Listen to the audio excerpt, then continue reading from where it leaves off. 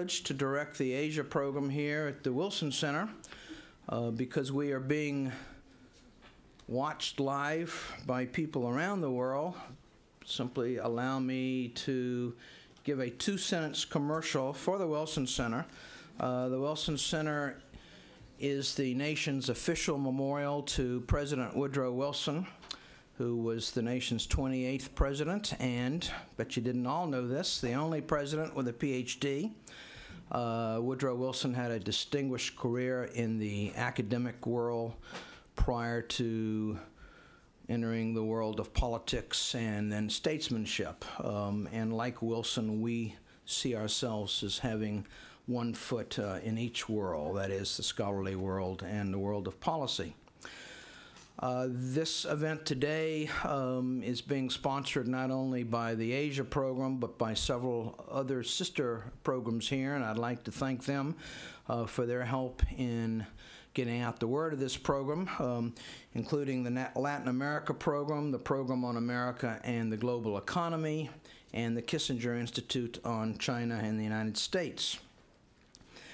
We're here, as you know, for the national rollout of the 2012 National Survey of Asian Americans and Pacific Islanders.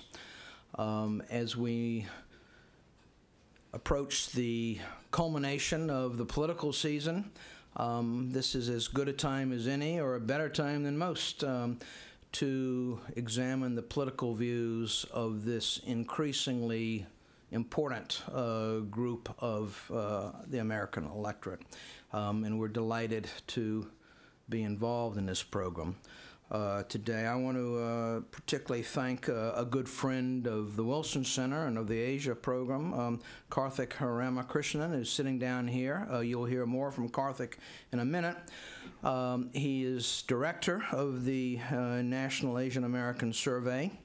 In his spare time, he is an assistant professor of political science. We are most proud of him, however, because last year he was a fellow here at the Wilson Center, and we had the privilege of having 9 months with him last year. You didn't come to hear me. I appreciate that fact, so I'm going to vacate the podium now and turn it over to someone whom you probably did come to hear. Yul Kwan is host of the PBS show, America Revealed. He has had a varied and distinguished career, including as Deputy Chief of the FCC, the Federal Communications Commission Consumer and Government Affairs Bureau. He has a law degree from Yale Law School. Perhaps some of you already know that he was the winning contestant on the TV show Survivor some years ago. Yul Kwan, we invite you to the podium. We're delighted to have you.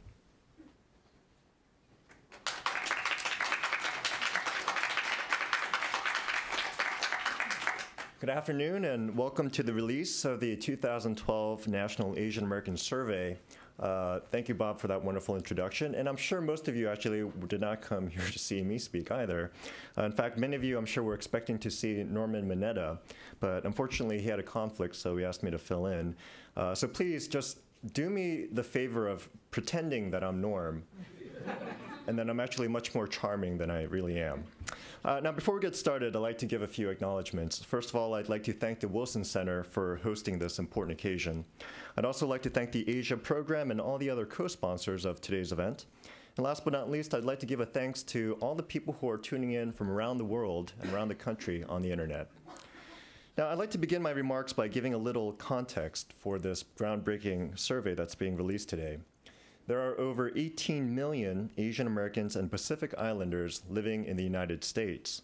Between the years 2000 and 2010, the AAPI population increased by 46%, more than any other major race group. As of 2012, API residents exceed the 5% threshold in roughly 1 in 4 congressional districts and in nearly 600 cities. And this year, a record number of AAPIs are running for office. And these numbers show that we are an important and rapidly growing electorate. And it may very well be the case that this year's election outcomes will be decided by how we vote. But until now, very little about the needs, concerns, and opinions of APIs has been documented. Certainly, there have been lots of challenges to getting this kind of information. The API community represents over 30 ethnicities and over 100 languages. As a result, data collection efforts in the past have often been complicated by linguistic and cultural barriers. And that's why today's release of the National Asian American Survey is such a landmark event for our community. As you'll hear today, this effort is the most ambitious and comprehensive opinion polling project of its kind. On a personal level, I can't tell you how excited I am to see this survey coming out. As many of you know, I pursued a career in public service and in the media because I felt there was a lack of visibility and awareness regarding APIs in the national discourse. I also wanted to battle stereotypes about APIs, particularly those perpetuating false images that we are monolithic, disengaged, marginally relevant, and lacking in leadership.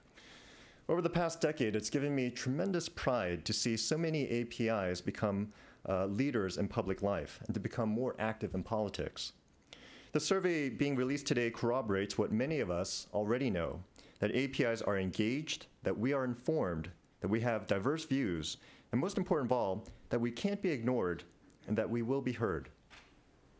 And to tell us more about the survey itself, I'd like to introduce Karthik Ramakrishnan, a professor at UC Riverside and a former fellow here at the Wilson Center. So please give him a warm welcome.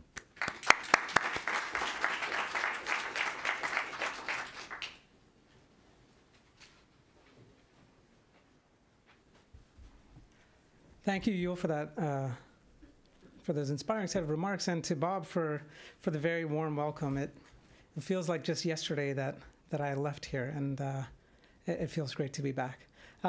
Thank you especially to the Asia program and all of the other programs who are sponsoring this event. There is no immigration center at the Wilson, immigration program or immigration institute at the Wilson Center, but you have several programs and institutes that are interested in this. So thank you, Bob in particular, and to the rest of the Wilson Center. Now I'm hoping that this remote will work even if this is closed. Oh, great. Okay, so one thing I should say is that I'm just going to be providing a pretty quick overview of some of the very detailed findings in the survey. We actually have two reports that have come out. We just launched it today. One talks about the election. I'm not going to be presenting on the election too much. We can talk about that in the Q&A. It's on everyone's mind, and it is the elephant and donkey in the room. So there's no point trying to skirt around that. So we will talk about it. But I also want to use this opportunity to talk about other aspects of the Asian American community related to their civic and political involvement, and related to the kinds of issues and opinions that they care about that we need to be paying attention to. One thing I should note is that the reports that we released today can be downloaded on our website, which is naasurvey.com. Okay, so in terms of why study Asian Americans and Pacific Islanders, Yul has already given a little bit of the motivation there. We're a rapidly growing population. If you look back at 1960, before the U.S. reformed its immigration laws in 1965, Asian Americans were certainly present in the United States. We've had Asian Americans in the U.S. and Pacific Islanders for almost 2 centuries now. But the rapid increase happened after 1965, when the United States passed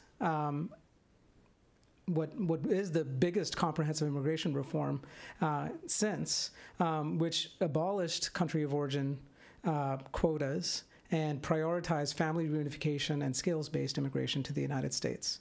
Asian Americans since have come under both categories, and certainly you also have Pacific Islanders who, most of whom don't immigrate to the United States. They already are citizens of the United States. Between 2000 and 2010, Asian Americans were the fastest growing racial group. We just beat out Latinos by a whisker. But of course, it's not a competition, right? These are all groups that are important in our electorate, and as we see from the various campaigns, as well as efforts like the massive rollout of the U.S. Census, it is important to pay attention to the kind of diversity and see where the growth is happening. Politically speaking, Asian Americans nationally do not enjoy the same kind of attention that Latinos and African Americans do. In many ways, Asian Americans today are where Latinos were maybe 20 years ago or 30 years ago. We had many stories talking about Latinos as a sleeping giant, as a group that had grown in numbers but had not yet fully become engaged in politics or was being taken seriously in most parts of the United States. Seeing Asian Americans today reminds me of that kind of situation. But we're already starting to make some progress. This year in particular, it seems that both presidential campaigns are paying a fair amount of attention to Asian Americans, and that's because Asian Americans happen to live in certain states like Nevada, North Carolina, Virginia, where the contest is a little bit closer than in other places like California and New York. Asian Americans, even though they might not be as strong politically, they're still important constituents. So they're more than 10% of the electorate in 40 congressional districts, and they're important in many states and cities. Looking at voter turnout and voter participation, 2008 was a high watermark so far for the Asian American vote. We had 600,000 new Asian American and Pacific Islander voters who came out on Election Day in 2008. And given the growth of the population, and especially the fact that you have many second-generation Asian Americans that are entering young adulthood and even middle age, I guess, the early parts of middle age, we're going to see increasing growth in this electorate. So what we're seeing today is in some ways just the tip of the iceberg. And we can certainly expect in the next decade, and certainly by the next generation, in about 30 years, that Asian Americans will be seen, if not equal to all other groups, certainly as an important constituency to pay attention to. Finally, it's not the kind of motivation in terms of why we should study this is not just, say, demographic or popular culture, but also in terms of the scholarship on immigrant adaptation. And the reason why I say this is that most people are surprised when you ask them who the most immigrant racial group is. Most people think Latinos are the most immigrant racial group. But as this figure shows from U.S. Census data, the foreign-born population is greatest among Asian Americans. Among Asian American adults, they're 80% of the population, and among all residents, they're about 2/3 of the resident population. This was back in 2008. It's changed a little bit since then. And you compare them to Latinos. Immigrants are a big part of the Latino population, but nowhere near their importance as for Asian Americans. So if one wants to understand what the process of immigrant adaptation is, it's important to pay attention to Latino immigrants and certainly Mexican immigrants, who remain the largest national origin group coming into the United States. But it is also important to pay attention to the foreign-born populations within the Asian American population, especially given their country of origin diversity. Another story that has kind of flown below the radar screen. So one story is the fact that they're the most immigrant racial group. Another story is that perhaps the most important sociological and political development in the past 2 decades has been this massive shift in the voting allegiances of the Asian American population. We haven't seen this kind of a dramatic shift in voting patterns among an immigrant group, except perhaps to the change in Jewish immigrant voting patterns between the 1920s and 1940s. So Asian Americans went from voting less than 1/3 for the Democratic presidential candidate in 1992 to almost 2/3 in 2008.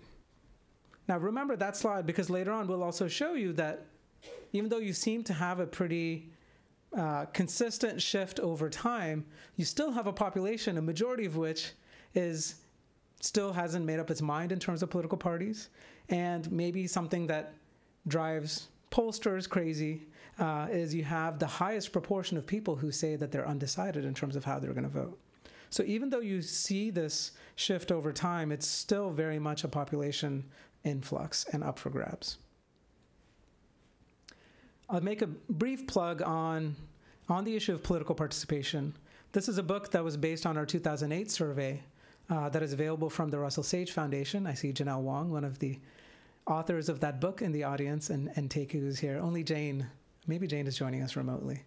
So this book dives into the question of what is Asian American political participation? What are some of the important patterns that we should be paying attention to? When we talk about participation, it's important to note that there are many ways to participate. One, most obviously, is voting. Voting in presidential elections, voting in midterm elections, voting in off-cycle elections. But voting is just one part of what is important about civic participation. If you talk to any staffer in a legislative office, they will tell you that, sure, they pay attention to who votes, but they pay attention to who is getting on the phones, sending them faxes. So contacting officials is an important part of civic participation. In addition to contacting officials, contributing money to politics is also important. Engaging in protest behavior, so that's a kind of non-traditional or non-conventional form of participation that nevertheless has impact, and certainly when the political system is not responsive to the needs of a group.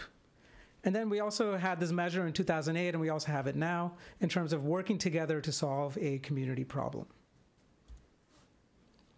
Now, in addition to that, and those factors remain the focus of our book, we also have measures such as discussing politics with family and friends, working on a political campaign, discussing politics online.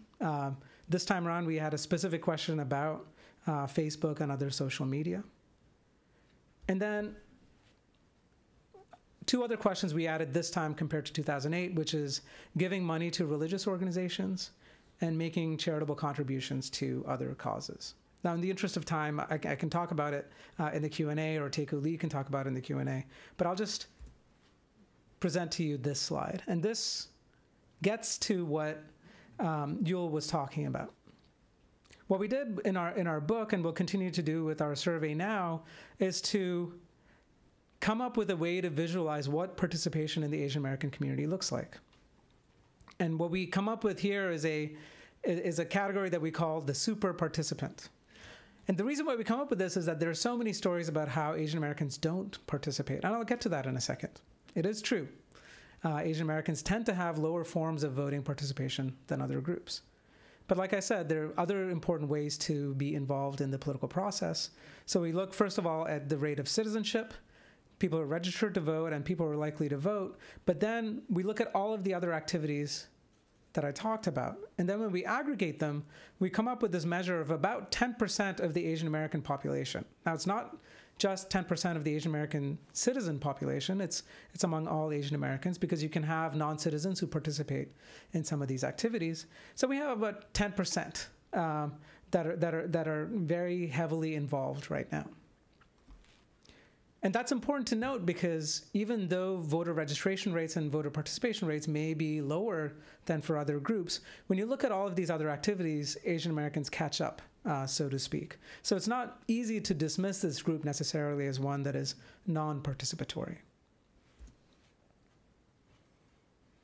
Now, when you look at the participation rates, here are just some numbers based on the 2008 election in the current population survey. Those are the top 3 rows that you have there. And in the bottom 3 rows, we compare the 2008 Asian American survey to other surveys that were done at the time from the American National Election Study. This is just to show you a comparison across groups. And there's a lot of data there, but if you just look at the top, you'll see that the 2 biggest barriers for Asian Americans getting fully civically involved are the fact that they have to become citizens. Asian Americans tend to have relatively high rates of naturalization compared to other groups, but you still have a big chunk of the population that is relatively recently arrived, and they need to kind of work their way through the system, so to speak. So citizenship is one of those hurdles that they need to overcome. But even among adult citizens, you only have 55% of them who are registered to vote. Now, that's about on par with Latinos, but it's considerably lower than for African Americans and whites. Once people get registered, they turn out in about equal proportions to the rest of the population. Now, looking beyond voting, if you look at political contributions, Asian Americans contribute as much as the other group that contributes the most, which is Anglo-Americans or whites. In terms of contacting government officials, though, Asian Americans their participation is comparatively lower. So again, here we are in D.C. I don't know if there are any staffers in the room, but to the extent that members of Congress and other legislative offices do not hear from Asian Americans, they have a very partial view of what the electorate looks like. And then finally, when it comes to being involved in the community, Asian American participation, again, is similar to Latinos. And in the book, what we talk about, the biggest set of reasons why this is the case is related to the immigrant status of these groups. One of the reasons these levels might be surprising to many is that Asian Americans, generally speaking, there is variation within the group, tend to be higher educated and higher income than the average for the United States. So to see that lower level of participation is a surprise unless you consider the various immigrant-related factors. One thing I should note, related to voter registration, so you'll see that date is today, September 25th. It's National Voter Registration Day. And this is an important day for all communities to be able to make sure that they're registered to vote. And certainly for Asian Americans, this, as I showed before, that is one of the biggest hurdles to get Asian Americans into the electoral process. So you have scores of organizations throughout the country today at various points in the day trying to register Asian Americans to vote.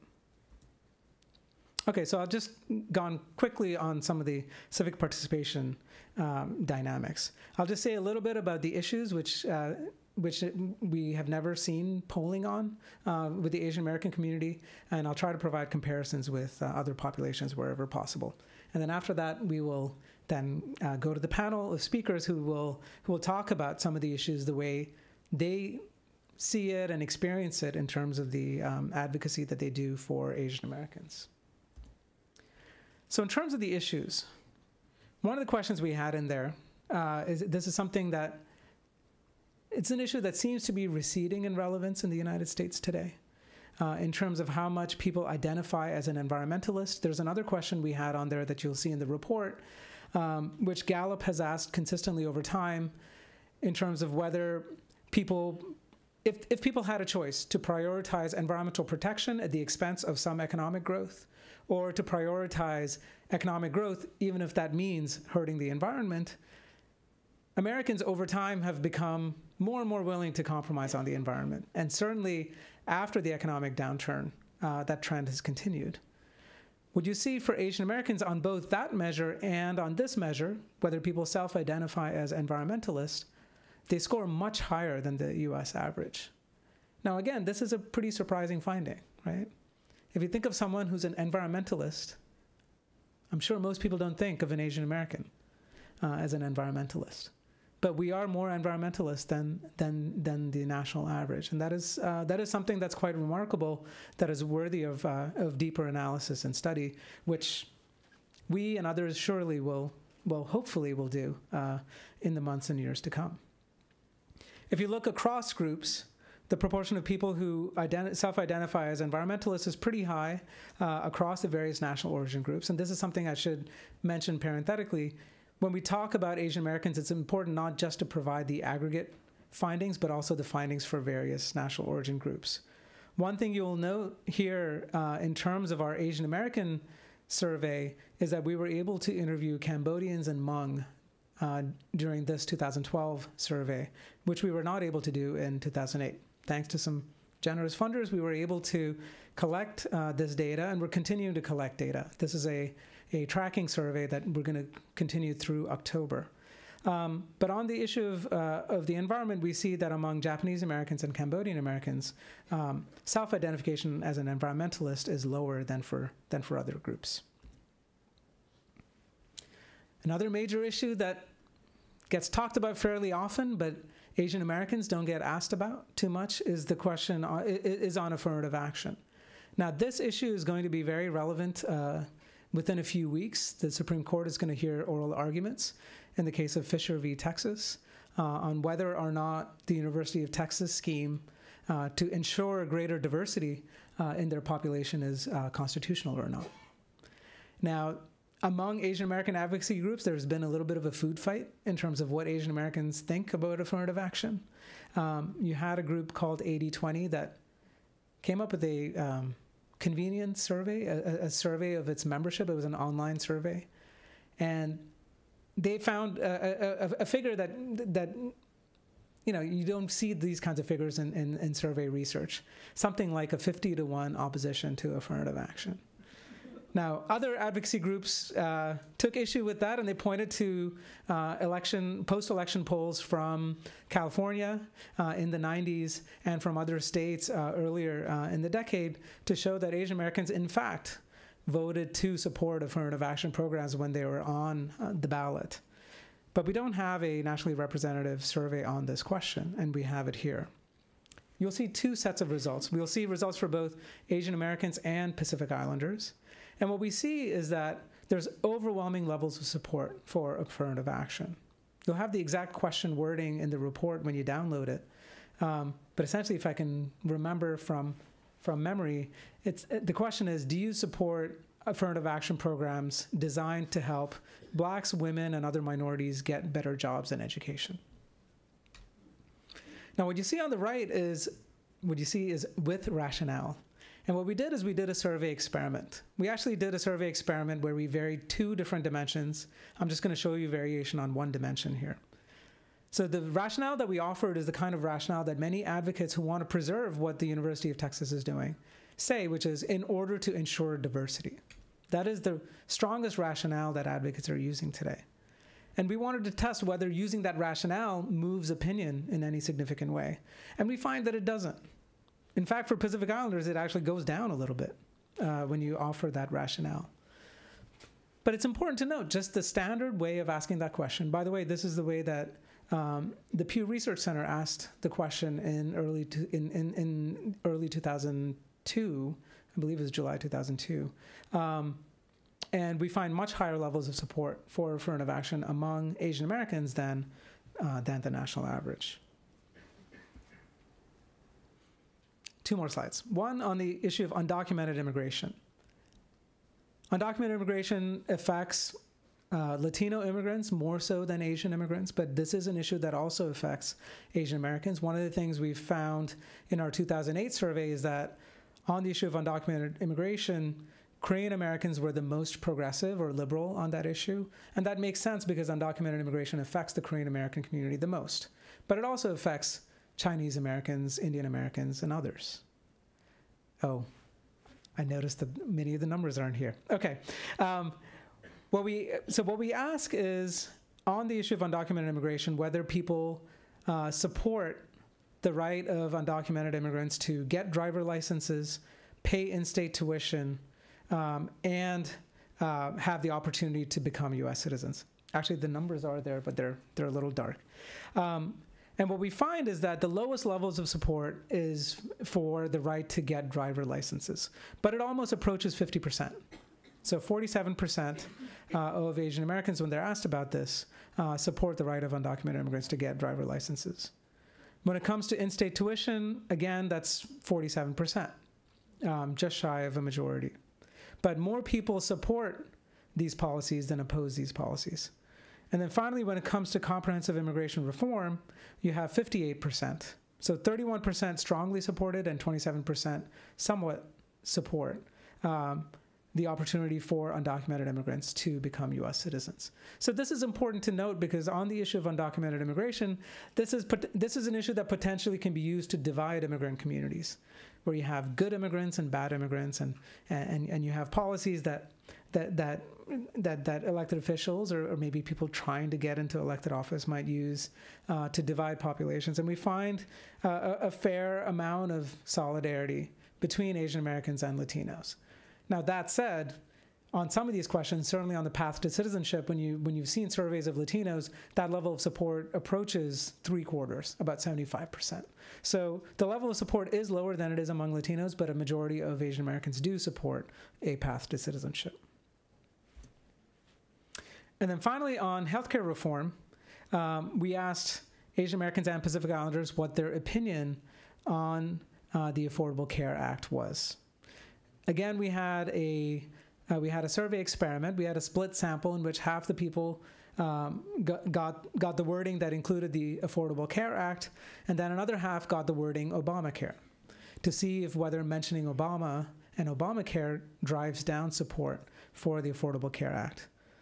One thing that's important to note that is if you look at the numbers on the left-hand side most, you have about 3 times as many Asian Americans who think favorably of the Affordable Care Act than not.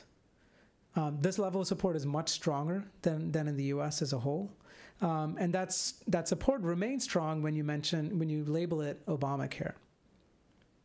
When it comes to Pacific Islanders, their support for the Affordable Care Act is weaker than it is for Asian Americans, but you still have more people who have a favorable opinion than not. And again, when you mention Obamacare, you actually see greater support and greater opposition, right? So the difference between support and oppose remains essentially the same, but that's because more people support it and also more people oppose it. One other thing I should note that we have in the survey report that you can download is there is some interesting national origin variation within. So when it's called the Affordable Care Act, Vietnamese Americans are strongly in favor of it. They were strongly in favor of universal health care in 2008 when we asked them. But when we say Obamacare, their support drops in a pretty significant way. And that makes sense given the still enduring party identification of Vietnamese Americans, but we'll talk about that a little bit more in the Q&A. Some of that seems to be shifting. But you see that decline in support. Now, on the reverse, and I should note that Korean Americans have high levels of support regardless, and this makes sense because you have high rates of uninsurance among Korean Americans. So even though Korean Americans, their income levels and education levels look about the same as the national average, their rates of uninsurance are significantly higher. So it's not surprising that they would support either Obamacare or the Affordable Care Act. And then finally, when it comes to Indian Americans, when you'd say Affordable Care Act, their level of support is lower because they don't quite know what the Affordable Care Act is. But then when you mention Obamacare, their support goes up. And that's in keeping with what we find in our party identification findings this time around, and also their opinions on the presidential race. Indian Americans are the most left-leaning of Asian American groups. They take a spot that Japanese Americans tended to occupy for decades. Now you have Indian Americans who are farthest on the left on a host of issues, and also in terms of their political orientations.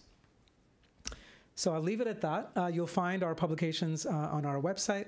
And with that, I will invite our panelists to come up.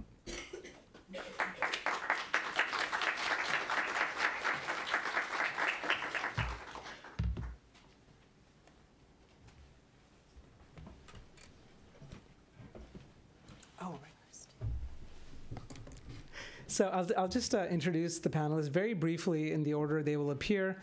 You'll see their bios in front of you. All of them are supremely accomplished, and they've had such interesting lives before what they are doing now, which is also extremely interesting.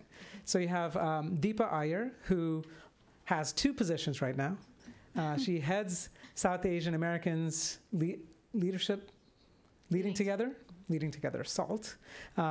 It's a group that really rose to prominence after the September 11th attacks and the kind of racial profiling that occurred towards South Asian Americans. But she also heads the National Council of Asian Pacific Americans, and she'll talk a little bit about the policy work that they're doing and their policy agenda and a new publication that they're releasing this week. After Deepa, we'll have Mi Moi. I hope I'm pronouncing that right. Who is the president and director of the Asian American Justice Center. And before this, Mi was an elected official. I think it's safe to say she's the only elected official up here and maybe even in the room, and brings a very important perspective. And an elected official from the Midwest, right? So a very different perspective from either coast. And certainly when it comes to for Asian Americans, it's important to have those perspectives as well. And so Mi is going to talk a little bit about the work of the Justice Center and some of the policy priorities that they're involved in. And then finally, we have Miriam Young. Actually, not finally, but among the roundtable panelists, we have Miriam Young, who is the director of the National Asian Pacific American Women's Forum. And I have a special spot in my heart for Miriam because getting in touch with her about a year and a half ago is what started this round of the survey. Doing a survey like this is a lot of work, but it's also fairly expensive to do. And Miriam not only helped secure some of the early seed funding for this project, but has helped in various ways to try to get additional funding for it as well. This is a classic instance where it's not just academics trying to educate other people. I've learned a lot from working with Miriam on this project. And then finally, Teku is going to moderate the Teku Lee, who's my colleague, professor and chair of the political science department at UC Berkeley, professor of law at UC Berkeley. He also serves on the American National Election Study and is just a great colleague overall. So he's going to provide some closing remarks after engaging with the panelists, and then he will coordinate the moderated Q&A with the audience. Okay. Great. Thank you so much, Karthik, and thank you to the Wilson Center, and thank you for inviting me to be part of this forum.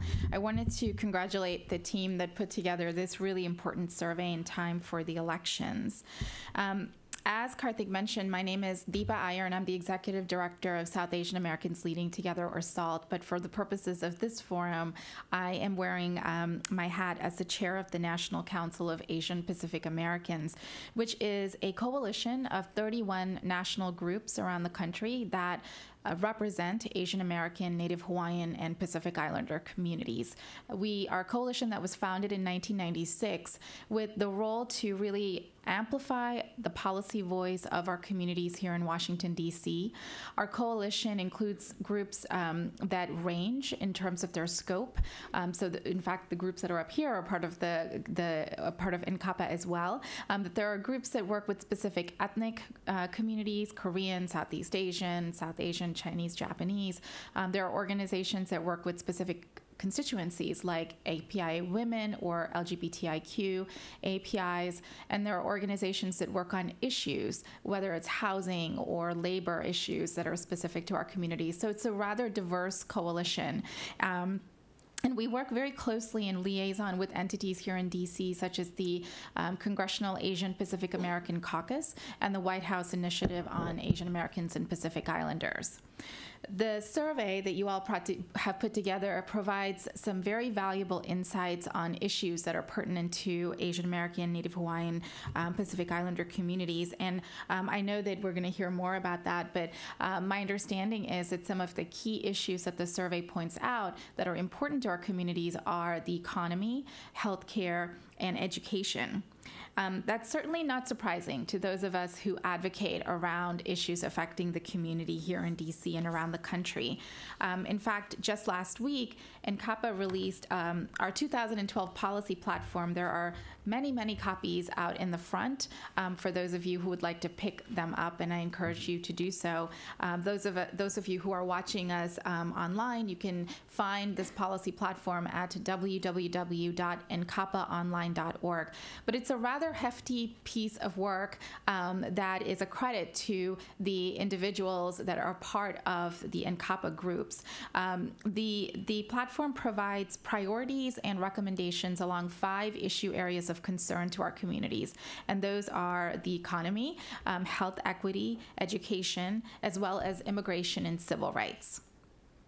I wanted to share with you a few observations around why your survey, in terms of the folks who talked about their personal priorities, believe that the economy and healthcare are top priorities, and talk about that from the standpoint of NCAPA. So with the economy, it's not a surprise that Asian Americans, Native Hawaiians, and Pacific Islanders are also worried about their job prospects and unemployment. In fact, our community's workers have been hit hard by the economic downturn. Unemployment has increased 4.1 points since 2007 for our communities. Younger Asian Americans and Native Hawaiians and Pacific Islanders aged 20 to 24 have been the hardest hit, with a 6-point increase in unemployment. Moreover, studies show that our community members are actually remaining unemployed longer than any other race group in this country, and they have a harder time finding new employment due to a variety of factors, including language barriers. For instance, in California, we know that nearly half of all the unemployed Asian Americans in that state had been out of work for 27 weeks or longer, compared with 40% of Latinos and 42% of whites for the same time periods. And obviously, this is, of course, of no surprise to those of you in this room and those of you who are listening, but our community members include individuals that are at both extremes on the economic spectrum, those who are financially stable and those who are living in poverty. In fact, Asian Americans and Native Hawaiians and Pacific Islanders living in poverty increased over 450,000 from 2007 to 2010, and that represents an increase of 30% for Asian Americans and 40% for Native Hawaiians and Pacific Islanders, compared with a 21% increase for the national population. In addition, factors such as linguistic isolation, limited access to financial resources, lower educational attainment rates all add to the financial distress that many in our communities are dealing with each day. And so it is of no surprise that the economy and jobs and access to jobs come up as the top concern for those that were surveyed in this particular survey.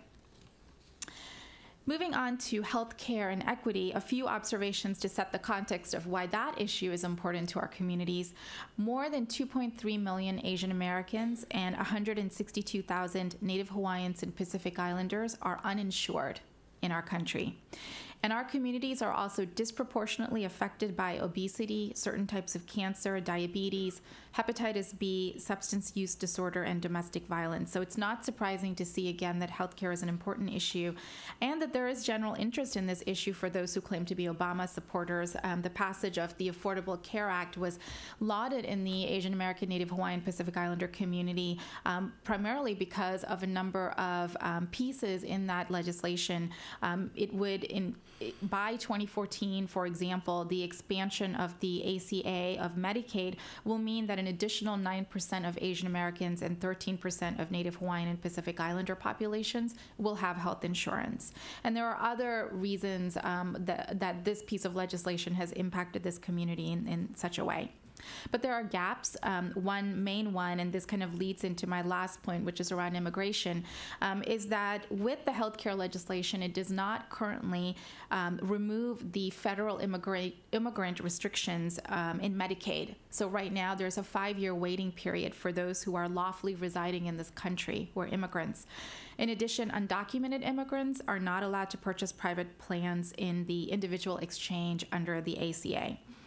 Which leads me into immigration, which is, I know that we didn't talk about that as much, but it's obviously a very important issue, and you will see it in depth in our policy platform. 3/4 of our community are foreign-born. And there are about 1 million Asian Americans who are undocumented out of the 11.2 million in this country.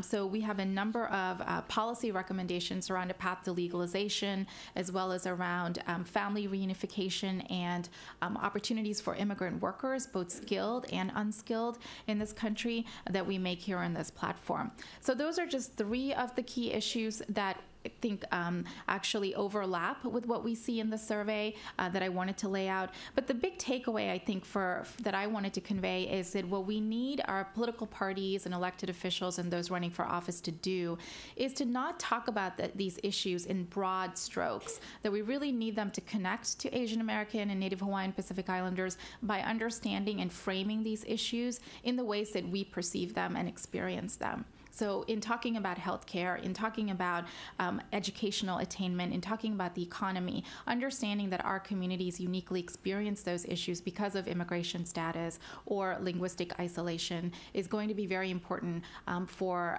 political officials, whether they're running for office or in office, to really connect to our communities and increase our civic and political engagement. So thank you again. Great. Thank you, Deepa. And I'll just mention I'll just use this opportunity to just plug 2 data points that I didn't get a chance to do related to this. So in addition to asking what is the most important issue facing the country, what we did this time around and also before was to ask what is the most important issue facing you and your family. Mm-hmm. The reason why we do this is that it's one way to think about what an Asian American agenda is, right? So certainly you have advocacy organizations that do very important work in terms of their agenda. And here is an instance where people may be very skeptical. Oh, what do the advocates really know? Well, what we find is that when we aggregate up what people say are the most important issues, economy in general was 2/3, unemployment, 2/3 of the people said that that's one of their top 2 issues. A little over 1/3 said unemployment, but healthcare was close to 1 in 5, and education was about 1 in 10% of the population. And we also asked a question, and I won't go into too many of the details. You can see it in the report, table 5 of the issues report. You'll see that in terms of, we not only looked at the unemployment rate today, we asked them if they've experienced any job loss in the last 4 years since the downturn. And there we have 14% of Asian Americans that have experienced job loss. And certainly even in the high-tech sector, you've had a lot of job loss. Some people have gotten those jobs back. Maybe not as good as before, but that is an issue that certainly affects our community. And then finally, in terms of foreclosure rates, we find that the rate is 5% overall, but it's very high among Cambodians, 11%, Hmong Americans, 11%, and Samoans, 16%, have experienced a foreclosure in the last 4 years. So economic hardship is not something that is absent in this community. There are many sectors that have experienced it. Thank you. Thank you. Again, my name is Mi Moa, and I'm the President and Executive Director for the Asian American Justice Center. I'm really proud and honored to be on this panel amongst all my colleagues here, and just really proud of the work that Karthik has done in such a profound ways. So on behalf of the Asian American Justice Center, we're a member of the Asian American Center for Advancing Justice. I want to welcome all of you, and I really welcome today's conversation, and in particular the comprehensive findings in this national survey. I do want to thank all of our partners for their work and support, and I'm really proud to be a part of this collective effort to ensure that the Asian American and Pacific Islander community is both recognized and counted in this country. Our mission at AJC is to advance civil and human rights for Asian Americans and to build and promote a fair and equitable society for all. We believe that justice and equality can only be achieved when we all have a seat at the table. And we believe that we can leverage for a seat at the table when we have greater visibility, influence, and power. We also believe that to achieve this, we need to present the evidence, build capacity within our community, and lead movements both within and without the larger Asian Pacific American community. So this is why for over 20 years, AJC have advocated for policies and programs that enable and empower Asian American, Pacific Islanders, and Native Hawaiians, and other vulnerable communities to reach their full potential. In that effort, AJC has spearheaded efforts to address and fight against unfair and discriminatory structures and institutions that systematically deny Asian Americans and Native Hawaiians and Pacific Islanders and other vulnerable communities their civil and human rights. You should know that AJC, in partnership with 74 partner organizations and individuals, submitted an amicus brief to the Supreme Court on the Fisher case.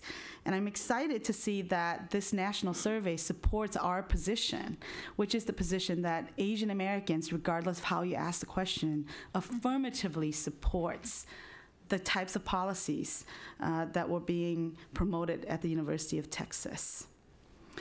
So in the way that we do our work, among all the tools in our advocacy kit, research, and the compelling evidence of the data by, about, and for our community has been the most powerful tool. The release of this survey is extremely timely, and the findings further demonstrate what many of us already knew, that the AAPI community is a very significant social, cultural, and political player.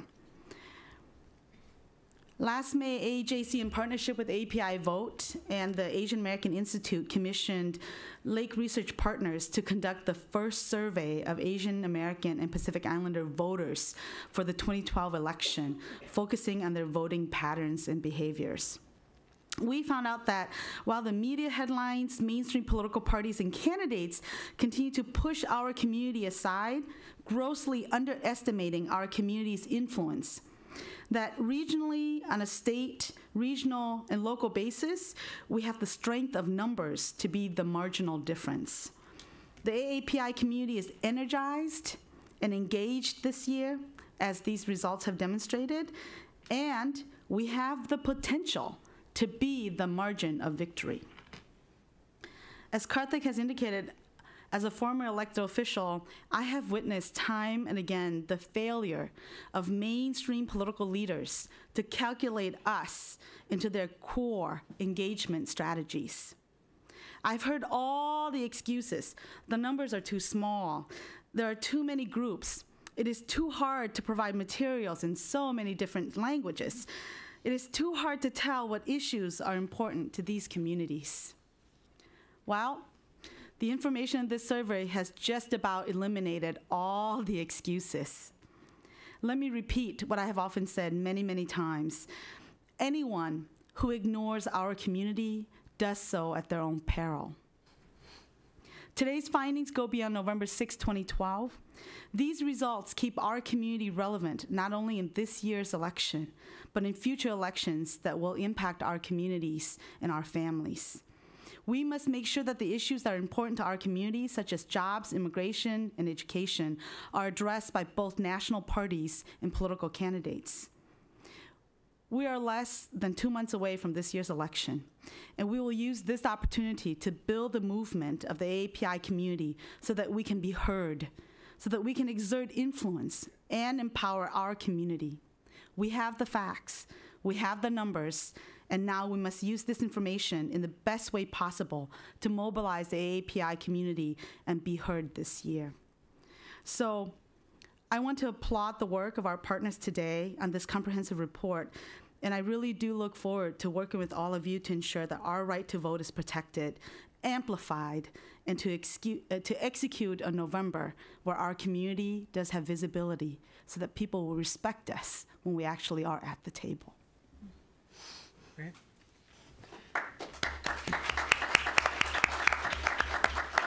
I have nothing to add to that. So then we go to Miriam, yeah. Hi, everybody. I'm Miriam Young. I'm the Executive Director of the National Asian Pacific American Women's Forum. We're the country's only national multi-issue progressive social justice and human rights organization for Asian Pacific Islander women and girls. We have chapters in 12 cities and staff in New York City and DC, and we go by NAPOF by short. Unless you're from the Midwest, sometimes people call us NAPOF. That's okay. I want to start just by reflecting a little bit and picking up where me left off about the importance of this kind of work and survey. The lesson that I carry with me, having spent 10 years working in the lesbian, gay, bisexual, and transgender movement, is that when we don't have adequate information or stories told by ourselves, the community tends to make up stories about you, right? And so in the LGBT community, we used to talk about the lack of data about lesbian, gay, bisexual, and transgender people, rendering us as mythical beings. We called ourselves unicorns. We were like data unicorns. Maybe we exist, maybe we don't exist. Some people think they've seen us before.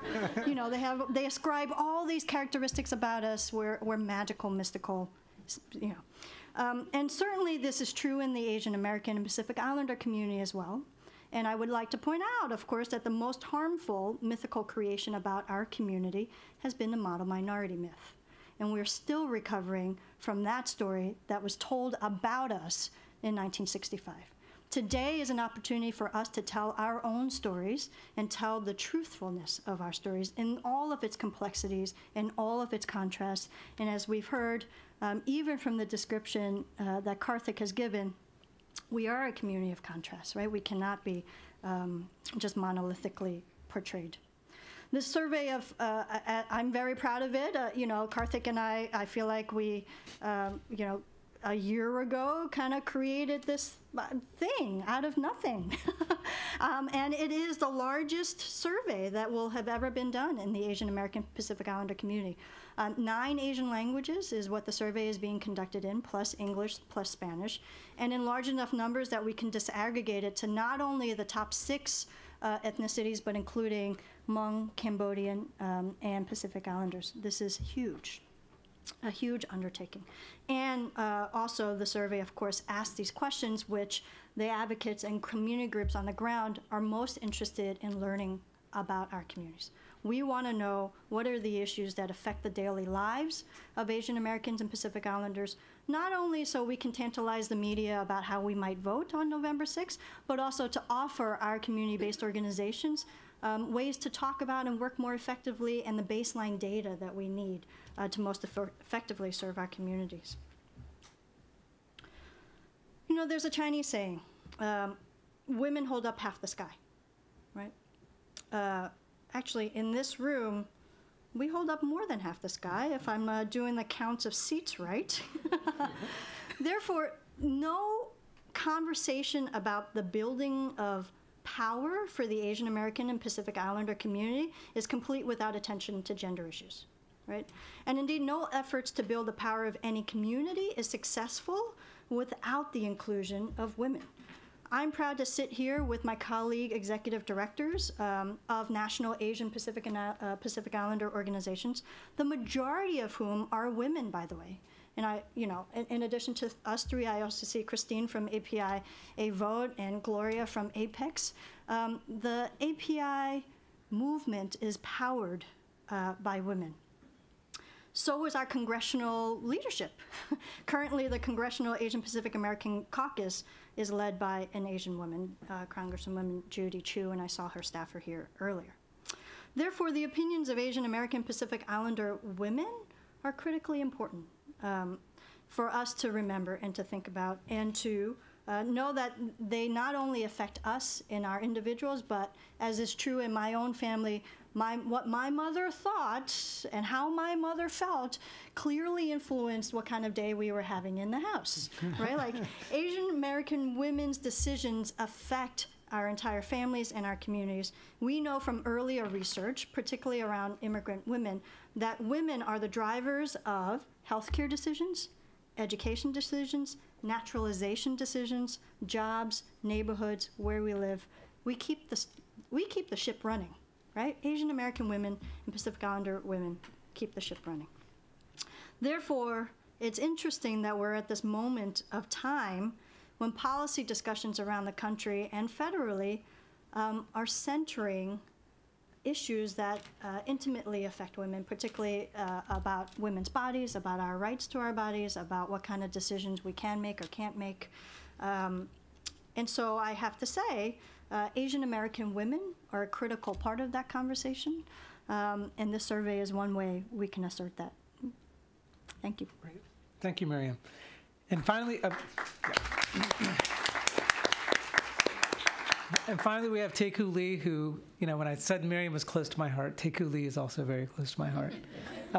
From the academic side, I've known Taeku for over a decade, and in many ways, we joke about Harold and Kumar movies and how we might be the academic version of that. And if you look at our personalities on stage, maybe it plays to type a little bit. But Taeku is specifically on this project. I mean, at times we've both frustrated each other in different ways we could have asked questions, burning the midnight oil and then some in terms of trying to really get the questions right. There's so many new questions in this survey, but it's been great to be on this journey with him. And Taeku's going to provide some closing remarks and thoughts. And I guess then maybe we should just go to the audience for Q&A. Sure. Well, if I'm in Karthik's heart, I am the deep fibrous scar tissue in Karthik's heart.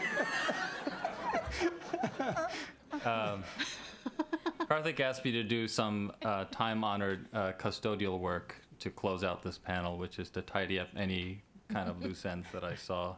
And I guess there's two things. One is I would say, you know, I don't want to misrepresent this as being the first ever such kind of project. There's been a lot of efforts before us that we've built on, from academics, from advocacy organizations such as the AJC survey, from think tanks such as the Pew survey that came out earlier this year, and from government agencies to try to collect good data on what is happening with AAPI communities. I think what sets this project apart, and also in its initial conception in the 2008 National Asian American Survey, is an effort to really do a deep dive into policy issues that are affecting the Asian American and Pacific Islander communities, and link those issues to politics, to the political engagement of AAPI communities.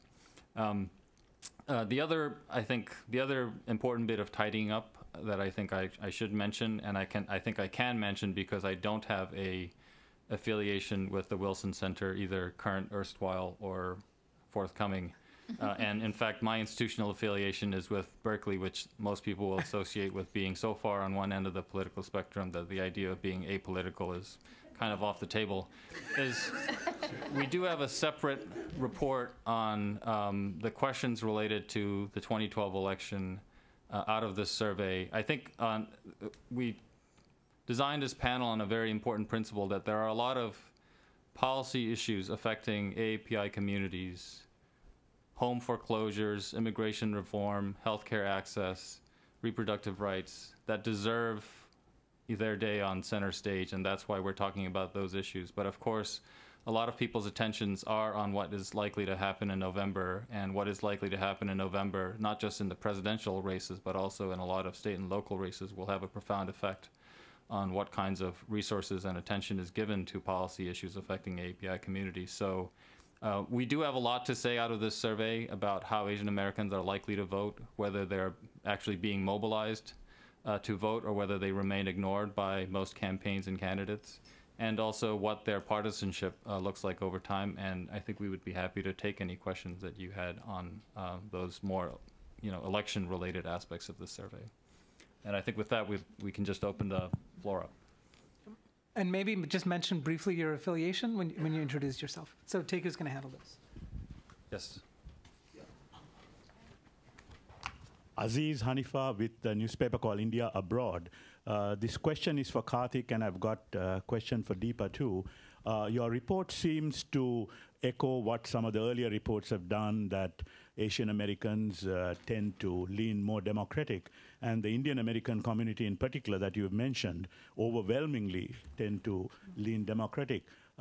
From my covering the community for the past 2 decades, I've found that the older Indian Americans, mainly physicians, entrepreneurs, etc., have tended to be a Republican in the sense that being fiscally conservative while socially moderate. Can you explain this dichotomy in terms of the methodology you used? And for Deepa, in terms of SALT, which of course is democratic leaning, what are some of the mobilization issues that y'all are going to do? And I didn't find enough mention in the report about civil rights, hate crimes, etc., which seems to have become a very burning issue today, especially among South Asian Americans. Great. I'm going to take your first question while looking at some data. So I'm running this data as we speak. So looking at these patterns by age group, we actually see that there's not. I'm just looking at this now because it's an interesting question. Their age does not seem to be that strong of a predictor. Well, and the thing is, ultimately, you're talking about a community that is relatively prosperous. So it's hard to do the math to come up with well-off people voting Republican because most of the community is well-off and they're overwhelmingly Democrat. So what is going on here? And I think it is interesting. To me, this points out the need to do a survey like this because the kind of people that get media attention usually are donors. So donors might look very different from the population. And donors get involved in politics and give money to people no matter what their affiliation might be. So people who might self-identify with one party might still make contributions to another party. There are many reasons why they make political contributions and try to get themselves in the news. So it's pretty, this evidence is pretty solid, right? So when you have, first of all, I stand by our research in a very strong way, and it's not partisan at all, and it's scientific. But you've had many different data points that are showing this. So there is something there. In terms of why it's happening, I think there are a couple of factors. One is it's part of that general trend that you see in the last 20 years. Indian Americans have been like other Asian Americans in which even the doctor community might have been skeptical of the Democratic Party and were Republican supporters, but started changing their mind during the Clinton years and have continued along that trajectory. But 9/11 did play a significant role. So you had people who themselves were affected in terms of racial profiling, But generally speaking, you had these party images that came into being. And this is some of the research that I do, which is not just on Asian Americans, but also immigration. Over time, the Republican Party has gotten captured by a pretty conservative wing on immigration. And so the image that gets sent out to immigrant communities is a fairly conservative image on immigration. And so that hurts the party in trying to make outreach, especially for a group that is starting to feel its way into the political system, right? If you're trying to decide if you're going to join a party, literally speaking, and Teku has done work on this, you want to see the best image possible of a party. And when you see images of a party that seem exclusionary, that makes people reluctant to join. So the only last thing I would say is that what's interesting is that you have some very prominent Indian elected officials, Bobby Jindal and Nikki Haley, who are Republican, but in many ways they're a major exception to the norm. When you see the electorate, it's very different. So I'll just answer your second question, Aziz. So wearing my SALT hat, just a quick point of clarification. SALT is all of the organizations up here and in this room are nonpartisan organizations, and we work on issue analysis and advocacy. And our work at SALT is actually informed by a network of 40 local organizations around the country that serve South Asians directly. So it's issue analysis.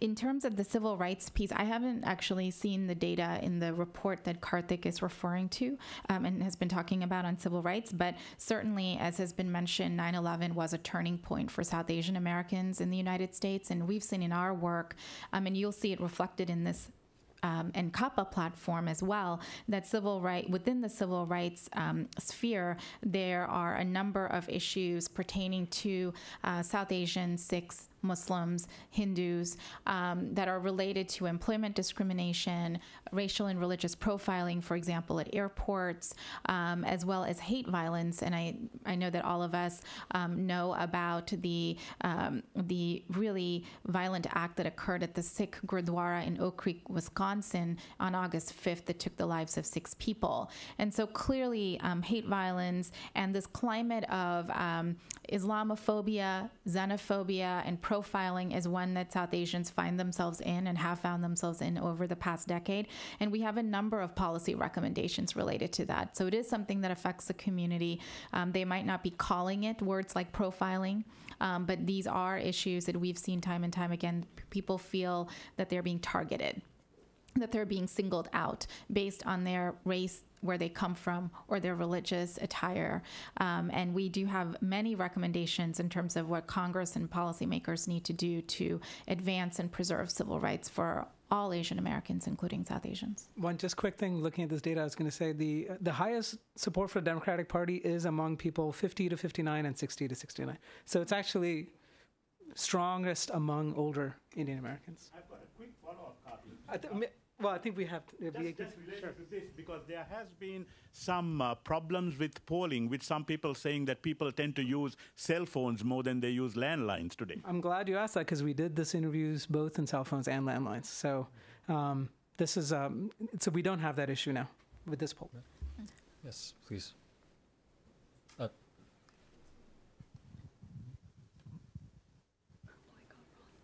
Nade Choi from Edwin O. Reichar Center for East Asian Studies. I have a question regarding the interracial marriage. That was one of the biggest issues that came out of the most recent census data. And I was wondering how you factor that in defining each community as Hmong, Korean, or Chinese. Is there any interracial marriage? Is there a difference in the rate of interracial marriage? So if you could comment on that.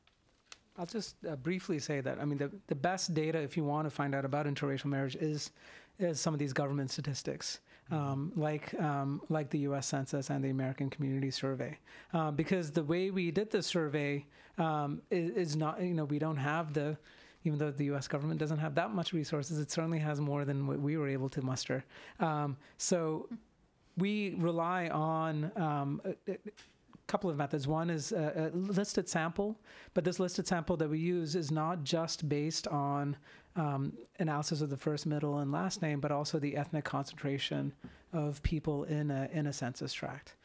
We also have multiracial people that are in the mix because we ask people, is there any part of your background that you consider to be Asian?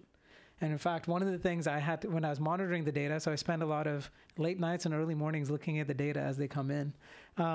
Some people said, yes, I consider some part of my family background to be Asian. And then later on, it turns out that they were white or African-American who had an Asian spouse. So that was a wasted interview, you know, but thankfully it wasn't too often that occurred. But that's a way that we try to bring in multiracial populations, is to ask that question in the broadest way possible. But if I can just add, I think our survey by the, federal agencies that run multi-million-dollar surveys can decide what kind of population they want to study, and then they can ask questions about it. And in doing it that way, you're likely to get good estimates of how multiracial different racial and ethnic communities are. What we have to do is first come up with a sampling strategy to decide who's likely to be Asian American out there. And one of the methods we use is to match by people's names. And so if one of the groups that's especially likely to be undersampled, if you take that kind of approach, is an Asian American person who might marry outside their race and then take on a different surname, which is not easily identifiable as an Asian name. So when they're in our sample, we're able to look at all the issues in the same way that we could with everybody else in the sample, but their likelihood of being in our survey is going to be slightly less than if we had infinite resources. Now we do, unlike last time, we do have a chunk of our interviews that were done when we did a general dial of the listed sample. So we, later on, maybe in a year when we've had time to catch our breath and analyze this data, we will have companion samples of whites, African Americans, and Latinos from this general list. If they happen to be Asian American, they qualify, but we also continue the interview with those other groups. Yes, sir. Mike Macetic, PBS Online NewsHour. Some of your answers up to now are indicating this, but I don't know whether specifically you were talking more about Indian Americans or across the board. But there seems to be a lot of stereotype busting going on here, because the general perception of Asian Americans, concentrations of what are traditionally strong Republican groups, small business owners, social, religious, conservatives. These are two pillars of the Republican, even the current Republican Party, and yet the trends you're showing are somewhat against that. And to go back to what you were saying earlier about Jewish groups switching in 1940, that was largely driven by the perception that Roosevelt was far more ready to stop Hitler than the Republicans. Is there, underneath the economic and social demographics here, some sort of driving issue that's pushing so many Asian Americans in the direction of the Democratic Party and away from the Republicans?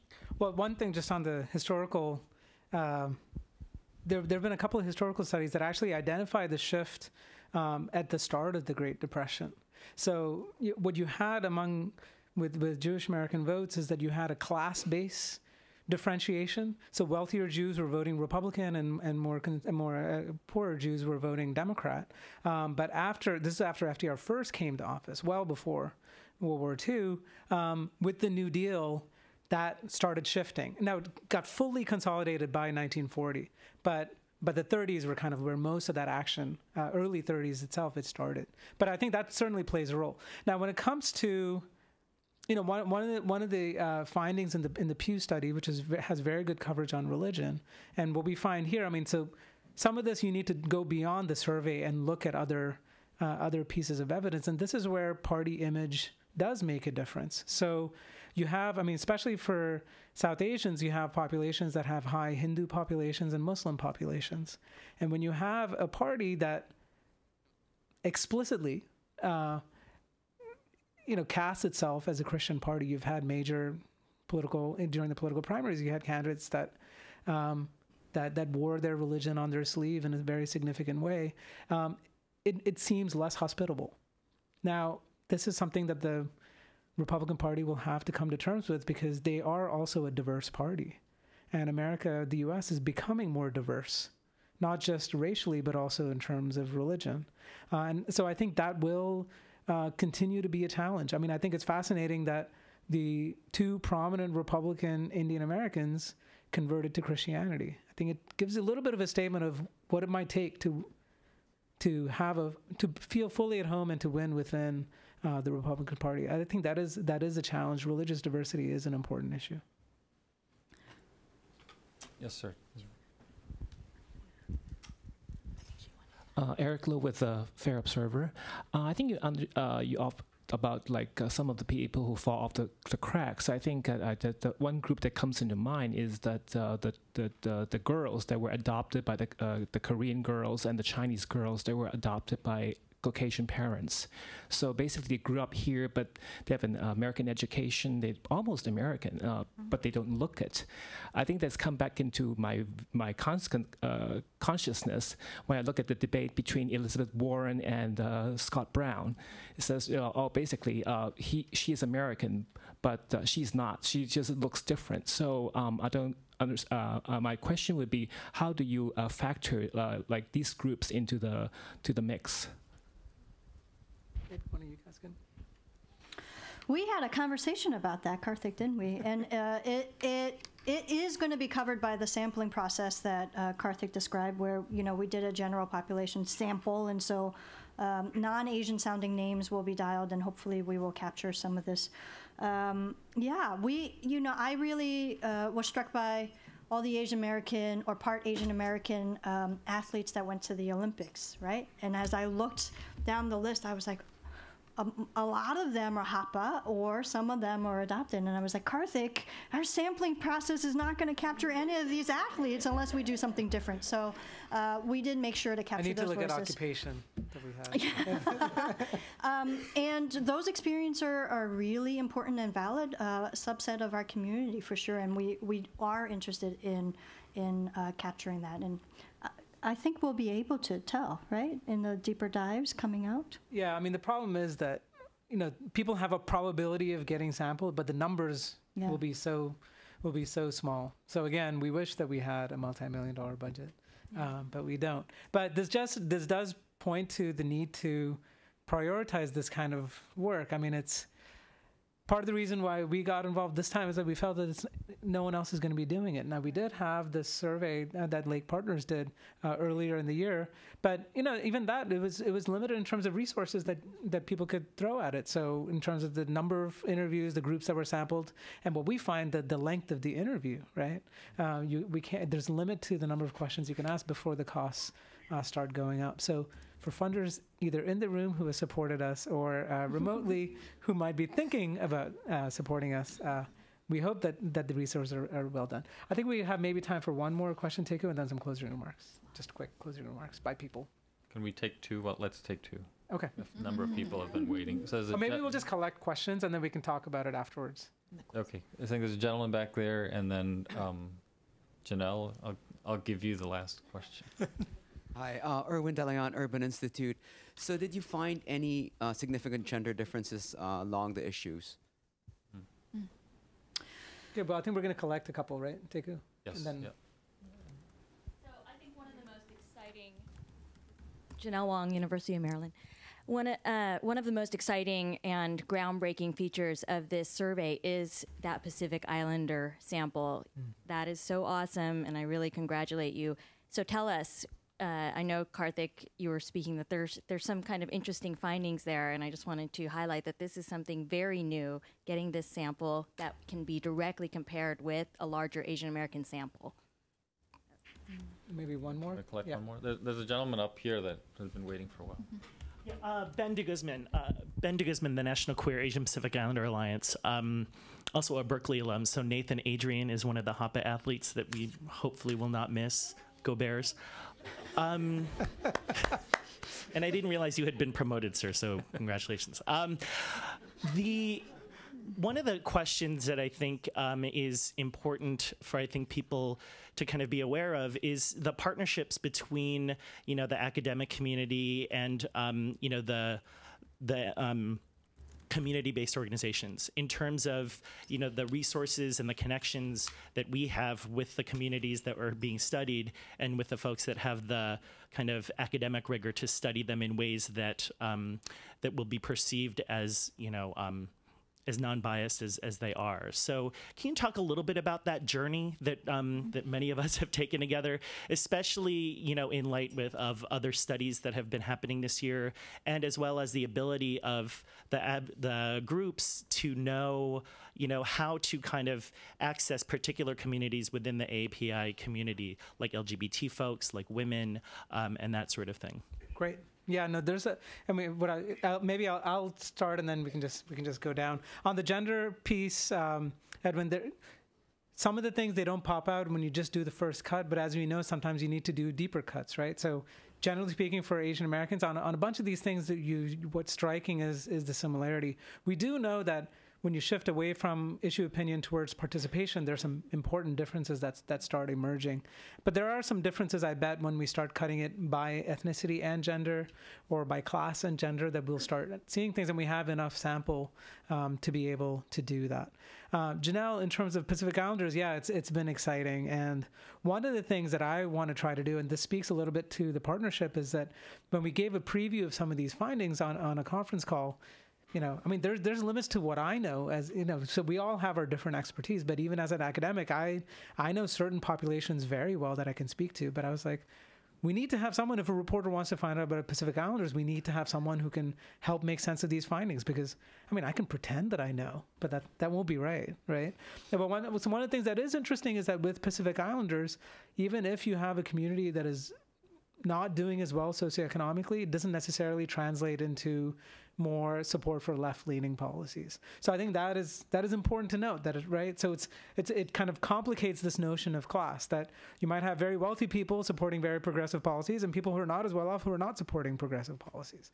To me, that's an important lesson learned there. And then finally, to Ben, it has been a good journey in terms of doing this. Typically, academia and community organizations are seen as in opposition to each other. They have very different mandates. They have different ways of going about doing things. I think it's worked out well. I mean, I think funders typically you have academic funders that are skeptical of community organizations. You have community funders that are very skeptical of academics, think we're up to no good and can't be relied upon to produce things on time. They would be right. And it's been good. And the way, I think what it shows you is that there is a way that you can be scientific and rigorous and listen to people, right?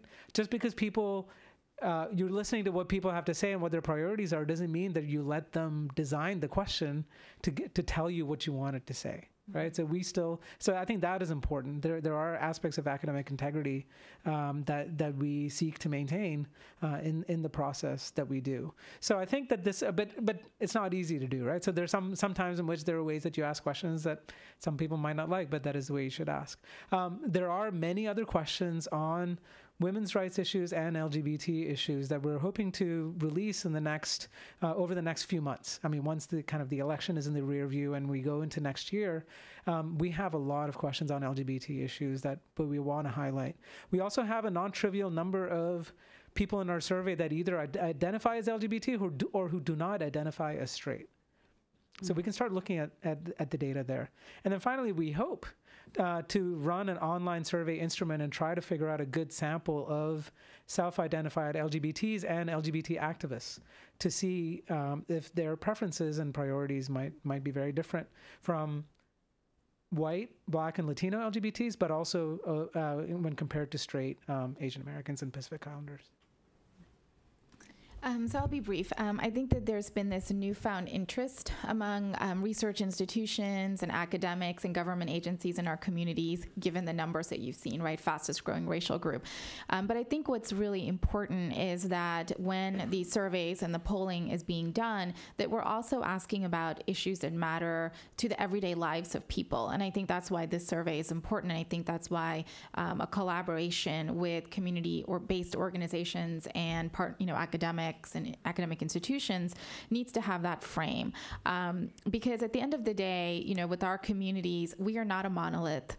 We're not a monolithic community. We have large number of contrasts in, every single demographic characteristic that you can look at, right? But when it comes to issues, we are finding that across the board that there are a few issues that keep coming up over and over again that pertain to Asian Americans as a whole. And that's really where our political power is. And that's why a coalition like AAPI can actually exist with all of these diverse institutions coming together under one coalition, because we have the power of these issues that keep coming up that are important to the lives of our community members. So I think that this sort of partnership is very important when it is framing the issues that matter to the everyday lives of people. And just a last push. You can pick this up outside. You can find it online. I want people to read it. I know it's long, but it's important. www.ncapaonline.org.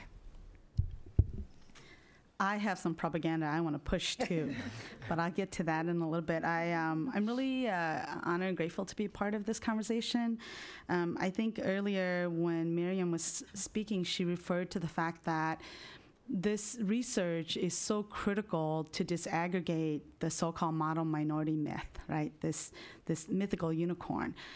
I feel like for the Asian American community, we've always suffered under the twin pillars of whether, either we are the model minority, therefore people can't really see the reality and the challenges, or we're these perpetual foreigners, right, who really don't belong. And in fact, why do you care to think about these individuals, these faces, as being permanently part of the American landscape when they're eventually going to go back to where they came from, right? And we've all heard that, right, tossed at us at one time or another. And it is because actually the reality of our community sits right smack dab in the middle, right, in the vacuum between being the perpetual foreigner and the model minority, that this kind of research is so critical. As a human rights and civil rights organization, the only way that I can have credibility at the table when I'm trying to advocate on a particular issue is, or my voice is only as credible as the research and the evidence I can bring with me to talk about my community. And the reason why we're such a strong advocate and supporter, not only of creating our own research, so AAJC in partnership with our affiliate partners, every census year have published the demographic profiles. This year's demographic profiles is called Community in Contrast. And I've asked my staff to bring some. I'm not sure if it's out there, but we're more than happy to provide copies to any of you who are interested. In addition to other research that we've done, we're such strong advocates and supporters of what Karthik and his team has done. It's because they're providing the credible research, the evidence that we need in order to make the case to people in positions of authority and power to be able to see the true face and the true challenges of our community. The last thing I'll say is that lest somebody walk out of this room thinking, and unless that the message out to the public, to candidates and political parties should think that somehow this community should be written off because the research seems to point that we're trending democratic. Let me point out the detail in both our Asian American voter survey as well as this survey shows is that there is a 1/3, there's a 31 to 34% independent block within the Asian American, Native Hawaiian, Pacific Islander community that nobody has touched and no one has talked about. Yes, of the rest of the other 2/3, the majority may be indicating that they're trending Democratic. But if you add that independent, 1/3 to the ones who are self-identifying as trending Republican, that's a majority. That's a majority. So people should not mistakenly write this community off as being trending or already sold out or bought by the Democratic Party. In fact, that 31 to 34% margin, both in our survey and I think in the aggregate, what this survey has indicated is that this community is up for grabs. And anybody who chooses to invest their resources to engage this community will reap the results from that investment. And so when I talk about evidence, when I talk about people paying attention, don't just read the headlines or the top lines. When you dig in, you will see that this community will be a significant player. So on that note, I do want to tell you that we have just released in partnership with API Vote and the Asian American Institute this nice little poster called "Up for Grabs: Asian America's Swing Vote, Asian Americans and Pacific Islanders," and I hope that my staff has brought some copies, and we'll leave it out there for you to look at. It's an aggregation of information that came from our voter survey, as well as from public information that's available, really profiling, making the case why the Asian American vote really is the swing vote in this country in this particular election. Just to visit the gender question really quickly, I think for the most part we didn't see a lot of gender differences and a lot of preferences, but in the survey we did ask the question, of these kind of issues, what would you categorize as most important? And women's rights was one of those questions that we were able to ask in the survey. And not surprisingly, Asian American Pacific Islander women, the majority of them said that women's rights was one of those things that were most important to them. They were not important to men either, which is also great news to us. Unimportant to men, you're saying? They were not unimportant. Right. That's a double negative. Right. Poor word construction. This is the kind of conversations we have all the time. So we know we enjoy a lot of support from male allies within our community, but a vast majority say women's rights is an important issue. And no wonder. Right? Asian American women are politically active, and what they are seeing is extreme deadlocks in terms of women's rights issues.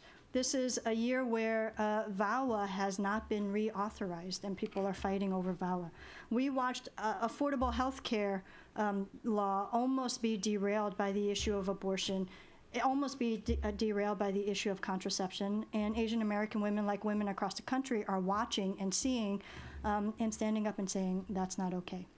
So this allows me, in line with me, to have further ammunition in the policy advocacy work that we do for Asian Pacific Islander women and girls. And Me does it so well, but I just wanted to copy her for a second. It's absolutely true that we are a community, Asian American women are a community to be ignored at your peril. Did I do it? You did that well. Okay, we're going to end with Teku. Yeah, so there's a lot more than we have time to cover in an hour and a half. We have 2 reports. They're available on NAAsurvey.com. Read it. Ask us any questions if you have it. And thank you so much for spending your afternoon with us. Thank you. And for people who are here live in the studio with us, so to speak, we have a reception outside, so please join us. And thank you again to Bob and the Asia program and the Wilson Center.